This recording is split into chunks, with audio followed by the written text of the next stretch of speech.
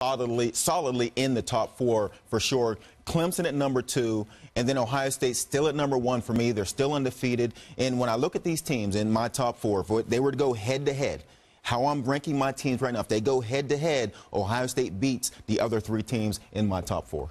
Whew. All right, I'm going to go Alabama at number 4. The reason I don't have them higher, there has to be some sort of penalty for losing in the regular season. I might even say Bama would beat all the 3 teams in front of them, but I still think you have to hold that against them, the regular season loss. Number 3, I have Baylor. I haven't moved them out yet. They have a huge test this weekend against Oklahoma. Number 2, I have Clemson. That signature win against Florida State looks like they could cakewalk into the playoff. And then number 1, I have the defending national champion Ohio State Buckeyes.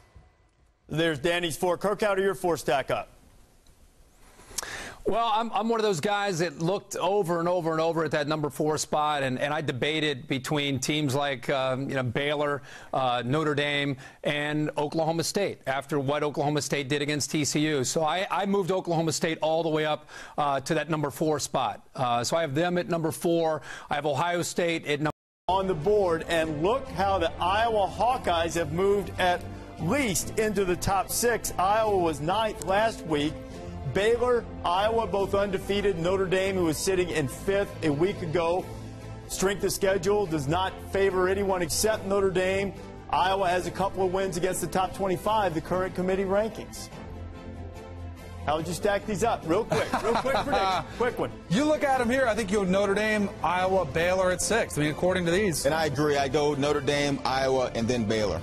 That's what these guys think. So let's go back and see how it looks. The number 4 team, according to the College Football Playoff Selection Committee, the Fighting Irish of Notre Dame. They move up and in to the top 4 at the moment. Still a huge game coming down the road at the end of the season at Stanford. The first 2 teams out, 5 and 6. You saw the resumes. Woo. Iowa continues to ascend quickly, and now Kirk Ferentz's team is just 1 spot out of the playoff, and Baylor still sits at number 6. And there, the committee clearly is taking a wait-and-see approach on Baylor. The Bears have yet to play anybody with a winning record. Art Briles is going to join us later on in this College Football Playoff Top 25 show. So Notre Dame moves up. Iowa makes the big jump. What do you think about what the committee did with Iowa, Kirk?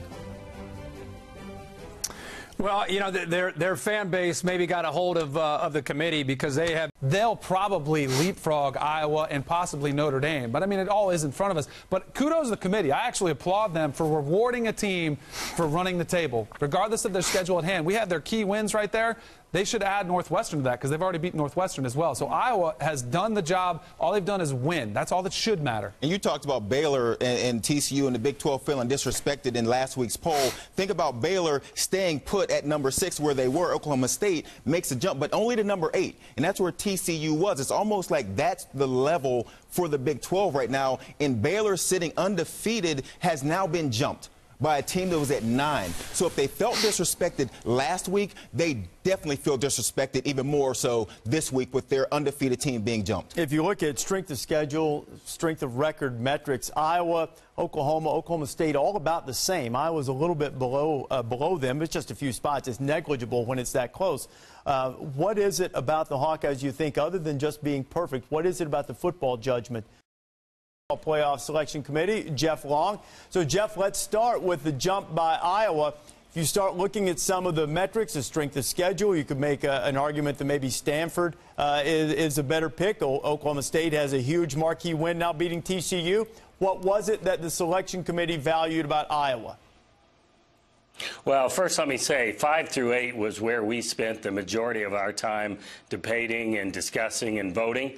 Iowa, for us, for the committee, they've shown consistent improvement. They've shown consistency on both sides of the ball. While they've not been flashy, they have been solid on both sides of the ball. And, they've got a couple road victories in the Big Ten that are impressive. And they have the overall strength of schedule for the undefeated teams. They have a higher strength of schedule other than Clemson, the number 1 team. So I think that's what helped propel Iowa above the others in that 5 through 8 range. Well, when you mentioned the 5 through 8 range and most of the time and the discussion spent there, give us a sense of, I guess, how many of the 12 guys would have to change their minds just a little bit for this thing to look totally upside down, to give people a better understanding of what close means among 5 through 8? Yeah, it wouldn't take much to change that order there. I mean, it is very close.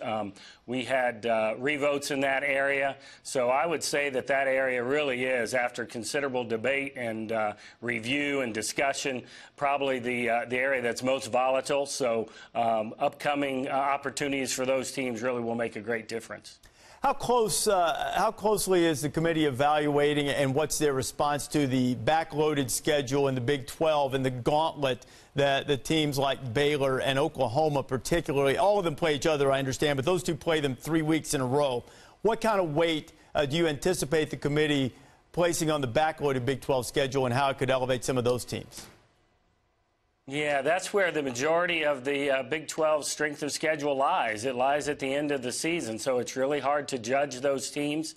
At this point in the season, that's why I think you see Baylor staying where they were, even though they won a game. Their strength of their schedule is still in front of them, so they still have opportunity. But I will tell you that the committee has a difficult time evaluating those teams who have not had significant victories, haven't won games over better than 500 record teams. So that does create a difficulty for the committee in ranking at this point in time. Notre Dame has several such victories. How would you describe the first start for Jarrett Stidham? And it turned out just fine. Built a big lead against Kansas State, held on 31-24, and the Bears are undefeated as they head into their showdown this weekend in Waco against Oklahoma. College Game Day will be there for that one on Saturday night. We're pleased to be joined by the head coach of the Bears, Art Briles. Art, what's your reaction? Your team stayed steady at number 6. You know, it's kind of about what we figured. You know, I mean, it's like I say, it's still early in the process. We understand that our schedule is really backloaded, so we're going to have a chance to make some noise, but we're going to have to work for that noise too. I mean, we got us a tough road ahead, but we're tough out too. So that's what makes college football so great. I mean, that's why people pay money, sit in the stands and holler, because you're not really sure what's going to happen. I imagine there'll be a lot of people hollering come Saturday night. What do you think of the backloaded schedule? And some of it probably worked out perfectly. Oklahoma State has performed above the expectations of many. What's your reaction to the conference basically playing all of its significant games in a very short period of time? I mean, I guess it's pretty good marketing. I mean, it's kind of taking a chance on really thinking how teams are going to, come out as the season goes along. You're not really ever sure what's going to happen, but it's just kind of worked out, I think, the way the conference thought it would. And fortunately, we're still standing there. We're one of the 3 or 4 standing, and, these next 3 or 4 weeks will determine certainly our fate. And the great thing about it is that we're in control of our fate. So that's the good part. And what are the challenges, Art? You're going to play the other 3 contenders in the conference in a span of 13 days with a short week coming up at the end. What type of challenges does compressing it that much present to you? I don't know if challenges is the right word, Reese. I think it's just, it is what it is. I mean, we're football players. We're football coaches. I mean, we grind, we go, we try to improve. You try to find ways to win. You fight for each other, and then you try to have a victorious locker room. So that's just part of the game, and that's what makes it so great, is that all these guys have the same vision, same goals, same aspirations about making our team great and giving us a chance to get in the Final Four. And it's a great game this weekend coming up against Oklahoma. Your freshman quarterback, Jarrett Stidham's going to get his 2nd career start. What's the biggest difference between a quarterback finally getting to play a full game that was his, tough environment on the road, and then coming into his 2nd start? What difference have you seen in him? First of all, Seth made it back today, so we're really happy to have him back. He kind of bought the car, and we're going to drive it home for him. But, Stidham having that game under his belt, especially going into an environment like at Kansas State up there, I mean, that's a tough environment. Coach Snyder and them do a great job. And to go in there and play as well as he played, I mean, now we're back home. I mean, from where I'm sitting, we can walk to where we're going to play Saturday night. It's going to be a great atmosphere, and people are going to be cheering for us. So it's a whole different deal. And he got his feet wet, and I don't expect them to be dried off anytime soon. You've had great success in recent years against Oklahoma. How do you compare what you see from the Oklahoma teams in recent years with the one that you'll face on Saturday night? They're just always good, Reese. I mean, they got a great program historically, and that certainly has not altered any over the the last few years. So, I mean, we just know what we're getting. Anytime you get into these Big 12 games, you know, anything can happen. It's a tough league, and there's a lot of talent in the league, and they've certainly been, you know, one of the forefront runners over the years. So we understand the level we've got to play at, and that's really our goal. You know, we know what it takes to excel. This is one of those games where you got to really excel. Art, we look forward to seeing you this weekend. Good luck the rest of the way, and thanks for being with us. Hey, it's going to be fun. It'll be a blackout Saturday night in Waco, Texas. Come on. All right. I'm on my way, my friend. We'll see you in a bit. All right. Let's go. All right. Art Briles, the head coach at Baylor, joining us here in the college football playoff. Top 25, the Bears sitting on the outside looking in at the moment. But as Coach Briles mentioned, so many big marquee opportunities coming down the stretch for the reigning Big 12 champions, reigning Big 12 co-champions, along with TCU. Paul Feinbaum joins us now. Paul, you were all upset about Baylor's position in the rankings last week. Are you still as upset about the Bears sitting at number 6? Reese, I'm actually more upset this week. Coach Briles is fairly calm, but yeah, I started thinking about it like everyone else, and Oklahoma State, to me, should have been in the top 4. They have one of the most impressive wins of this college football season over TCU. TCU started the season number 2. I realize they've come backwards a little bit, but I don't know how you put Oklahoma State 8th. Baylor at 6. I realize that they're going to move up with a win over Oklahoma. And where in the world does this committee come up with Iowa at number 5? The logic of that just completely has lost me. I'm sorry.